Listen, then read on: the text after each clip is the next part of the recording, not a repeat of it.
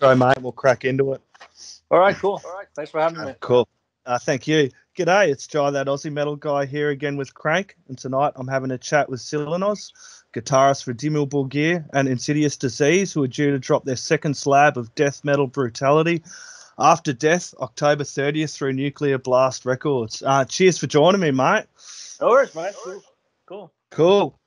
First off, man, it's been 10 years since the first Insidious Disease album, Shadowcast. What inspired you all to get back in and record this new album? Well, I think we had it in the back of our minds that we were going to do a second album. Obviously, we didn't anticipate it to take that long to get it out. But yeah, we just basically been working on and off with songs since 2011, 2012, up until 2017 when we recorded the album. So obviously we haven't been too busy with it, but inspiration comes and go. You gotta strike when the iron is hot. So yeah. So you recorded this in 2017, you're saying? Yeah.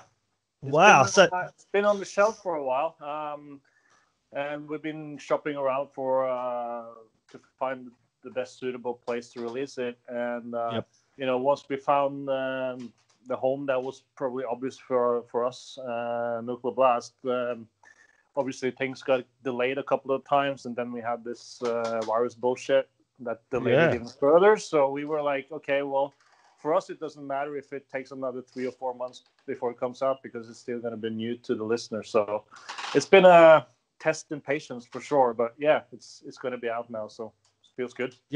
Yeah, it would feel good. It's kind of a long process, because I knew you had dropped that Soul Excavation on the Death is Just the Beginning compilation with Cataclysm and Thy Art is Murder. Right, I think that come out back in 2018, I believe. Yeah. And that was kind of the first taste of the new album then, eh?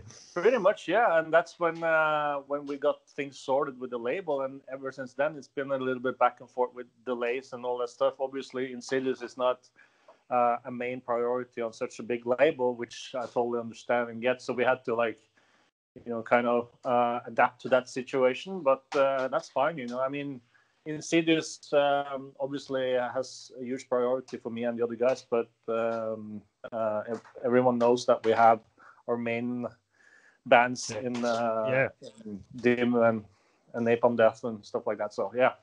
Yeah, Shane's like in about 100 bands. I think I seen him a couple of years ago when he come down here to Australia with Napalm Death and Lock Up and Brugeria, and that was just great. And I watched him kind of back up in 3 bands, one after another. It's like, geez, that man is a machine, eh? He is. Although he said that he's never going to do that again, which is probably understandable. Yeah. By the end of it, he looked like, dude, get me off here. I need a beer and just to chill out, So how did you approach the songwriting then for this album, Ben? That was a few years ago. Yeah, it was with just like with the first album, we had also a lot of leftover ideas, and for this album, I think we had like 15, 16 songs maybe, which that's where you start to you have to produce yourself, and shave off the fat and just get down to business, because I think that music like this, or an album release like this, shouldn't have more than 42, 43 minutes really, because it's extreme and you want the listener to again the CD. It's been a bit back and forth obviously, but and the downside to it obviously has been that we haven't had a deadline, so that can be a bit tricky sometimes, because you're tempted to go back to songs that are pretty much finished and change it around, and that's when you can fall down the rabbit hole of just like fuck, It's like pulling a string from a ball of yarn, isn't it? You can just keep pulling at it, It's come across really good. We were finished with songs for this album, we felt like, okay, we'll just shelve it until we're actually going to record it, and try not to listen to it too much, because that it's pretty trickery in that sense. So yeah. Well, and you recorded this one at your home studio as well. That would have been a pretty cool process, I suppose. Did you all kind of get in there for that when you recorded that? Yeah, we did the drums first because that's how we always recorded stuff, I guess. So and then we did we did the drums in our rehearsal space, which is pretty big and has a high ceiling and stuff like that. But obviously we're not studio technicians, so for us it was a bit of a new gamble. And Russell, who mixed and mastered the album, he got some with but really well in the end. And then we did the guitars and bass at my home studio, and some of the vocals as well. So it was it's cool to work in your own tempo and don't have to really do the 8-4 thing in the regular studio. Yeah, it would have been a really fun process, I suppose, with all your other bands as well. Then kind of doing this one would have kind of felt a little more fun as well, kind of going back to your home studio, all years in together after 10 years, or would have been just under 10 years at that time, and kind of catching up again, and kind of like it would have been a bunch of old mates and a great old time getting in there and recording this one, eh? Absolutely. And I think with Insidious, which is the way we write songs and work together is pretty laid back, but once we get down to business, recording stuff and rehearsing stuff, then we take it really seriously, just like I do with Dimmu, and that's how you get stuff done. So I feel really happy with this release, and feel confident about it. So just can't wait for more people to hear it. Yeah, well, that's the thing, and there's been so much great death metal. This album has kind of really topped it off for me this year. There's been some unreal death metal bands, and when I heard that you guys are releasing this album, I was like, dude, this is kind of the cream on the cake for me. It's been a great year for death metal, and that Betrayer film clip, I think that was the most recent film clip that was released from you. Yeah, that's the lyric video we did, and then we will soon have a proper video for the song Invisible War. So that should be coming out just around the corner as well, and we're pretty happy with how that turned out, taking the situation this year into consideration. So yeah, it's a weird time, isn't it? Like, I've spoken to a few bands that like you that have been like, okay, and we got to do lyric videos or become a little more creative about how they're approaching the film clips, because you all can't get in together and do like a full film clip, if you know what I mean. Yeah. So we were scheduled to do the real video clip in May or June or whenever it was, but things obviously got delayed for that as well. But we managed to do it now in September, and it's you got to try and find ways of going about things, even if a situation is challenged and compromised. Yeah, that's it. And you guys have got to have some vinyl as well with this, because I'm noticing a lot of bands are bringing out vinyl, and that's good for metalhead collectors like me that actually really love getting those sweet vinyl collections. Yeah, same here, man. I actually went and bought a record player a while ago to build that up. Nothing beats vinyl to me as well, and I hardly have any CDs. The CDs I still have is the stuff I own that play on myself, and the rest is vinyl basically. So we have I think so far the label has a limited run of 1,300 copies for the vinyl. So hopefully that's gonna go soon, And the good thing about vinyl is, it creates a whole listening experience, and I feel a lot of people are forgetting that whole listening experience, where you listen to albums like After Death and you play it from start to finish. It creates a full experience, and I believe that people are forgetting what kind of experience that creates. And I believe the platforms like Spotify, I'm guilty of listening to it, but I'll go buy albums and listen to whole albums. If I like a band, I will buy the vinyl, buy the album, and listen to the whole album. There's nothing like it, eh? No, absolutely. And I think it's a good way to listen to vinyl. It's a good way of actually recovering some of our own attention span, the way has turned out in 2020. It's like, as you say, it has a more of a ritual, ceremonial feeling, putting on a vinyl and pay attention to to it, instead of being distracted with a lot of other stuff that's around you. So I totally agree with you with anything vinyl. Yeah, there's nothing like getting lost in a good record, that's for sure. Enforcers of the Plague, man, that was kind of a little bit of a heads up of what was to come, isn't it? I guess you can say that, but I had this question before, like someone asked me, did you write it because of the pandemic? And I was like, well, no, that was way before. For a while, Yeah, that was way before. It was like a precursor, wasn't it? yeah, I guess you can say, the song, I guess, deals with how politics are pulling the strings on us all, and and they continue to enforce the plague, which is like having people go up against each other because of different beliefs or whatever, so it's highly these times really calls for a song like that, I suppose.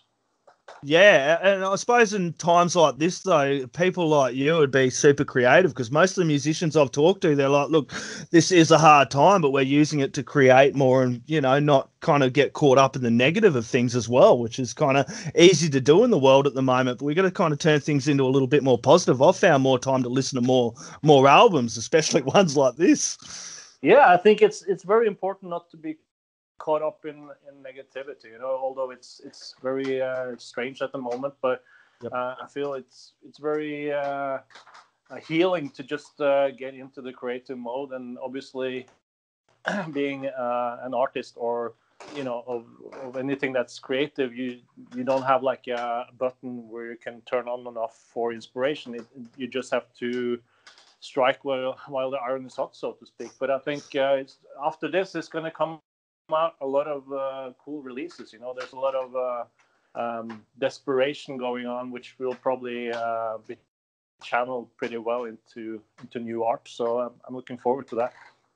Yeah, it's going to be a pretty interesting time when all this is over, and I think there's going to be a flood of material, because I've spoken to lots of bands and they're all like, look, we've created more material and we're going to kind of keep working towards that until we can kind of tour again, because you can't plan anything. Like, it's no point in asking, when are Insidious Disease going to tour, because you don't know at the moment. You don't know when Dimmu's going to tour. No one really you don't know knows anything. No. So I think, but it's cool to just be prepared for when that happens, and that everybody is going to be on the go. And I think it's going to be a great universal release, so to speak, when things are going back to normal. Yeah, and it gives people time. If you can't go to shows, you can still buy an album. Maybe instead of, if you can't get to see Dimmu or Insidious, go buy the pre-order pack. Go buy some vinyl. Go buy some merch. Just because you can't see your favorite band doesn't mean you can't support them. That's true. And I feel like still the metal community and the metal fans are still very supportive of physical releases, and that's what keeps us all going. I mean, ever since the beginning of when we started Insidious, the main thing wasn't to cash in or anything, because let's face it, it's the type of music that doesn't really make you rich. I know. This day we probably haven't earned one penny on it, if you consider that with the money that we get for shows and stuff, we've just put back into the band right away. So we feel really happy when we get to play this extreme music together, and that's the main important thing. Yeah, and hardcore metalheads like me, and especially death metal fans, just love the music so much. It kind of goes beyond a dollar value, doesn't it? It's created a legacy. It's going to go on and on. Right, and I think bands in general, doesn't really matter what type of music it is, especially when it's come to rock and metal. Bands start because they want to jam and play together, not because they have this huge vision about becoming famous or rich or whatever. That's, if that happens, when that you can actually live off your hobby, so to speak, that's the big bonus. So yeah. And I got to ask, what guitars did you use for this album, mate? I used my own, if you can remember, guitars. Yeah, the ESP guitars, Occultist, and also a Baritone Viper, which I've used for quite some time now. And the guitar setup for this recording is pretty damn straight simple. It's like It's the SM57 mic straight on the cone on the cab, and it's I used a Marshall JCM 800 with the tube screamer in front, and that's it. You can't get more basic than that, and more old school than that either. Yeah, and it creates a great death metal sounding album, that's for sure. And the lyric style and delivery is just so good. That's the thing I like with Insidious Disease as well. Thanks, man. I think we put some extra attention to the lyrics because obviously on the surface it might look for the regular fan to like, oh, it's just gore, it's just death metal, it's just words, blah blah blah. But if people pay attention and read between the lines, that they might be something that they can find that make them question things, and I think that's the good thing about the lyrical content. Especially on this album, that it makes hopefully people consider and think twice about stuff. Yeah, that's the thing. I love bands like yours. I used to do it to my mum, and she'd be like, "Man, that's so brutal, that's so heavy," and I'd rip out the lyrics, and I'm like, "Have a look at that, Mum," and she's like, "Oh, okay then. That's not so bad when you read the lyrics." Cool. So I know this is going to be like picking a favorite child, and I know every artist dreads it, and I know with me when I listen to an album it changes weekly. But have you got a favorite at the moment off the album, and which one and why? Yeah, as you say, it's quite difficult to look at things objectively with your own stuff. But I think Soul Excavation is a cool song. Divine Fire, which we have actually played live a few times already, which is probably one of the older songs on the album. It has my son's ultrasound heartbeat in the beginning. I don't know if you noticed that. It's like kind of offbeat from the tempo of the song, and then it ends with Mark's the singer, his son's heartbeat at the end. Well, that's got to be the favorite. Yeah, I guess in that sense. But the good thing about this album, I think personally, is that it's very varied and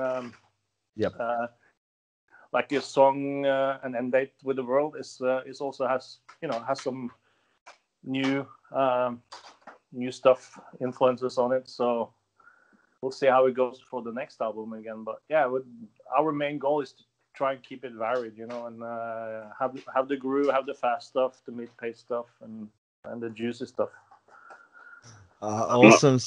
Silenoz, this has been an absolute pleasure, man. I love all your work, bro. That Ionian album, that did not leave my record player for ages once it got into the car, dude. It blasted. Awesome. I've loved the Insidious Disease stuff, man. So thank you very much for joining me all the way over here in Australia. We're going to sign out, man, let you get along to the rest of the interviews you got. But before we do, did you have any last words, shout-outs, or thank yous you want to add in quickly? Yeah, I just hope that we can also take Insidious to Australia sooner than later, and hopefully we can be back with Dimmu as well as soon as possible. And we miss playing Australia. I would love to see you down under, mate. I'd be front row center. Silenoz, thank you very much, mate. You have a lovely evening. You too, man. Thanks a lot, man. Cheers. Thank you, mate. All right.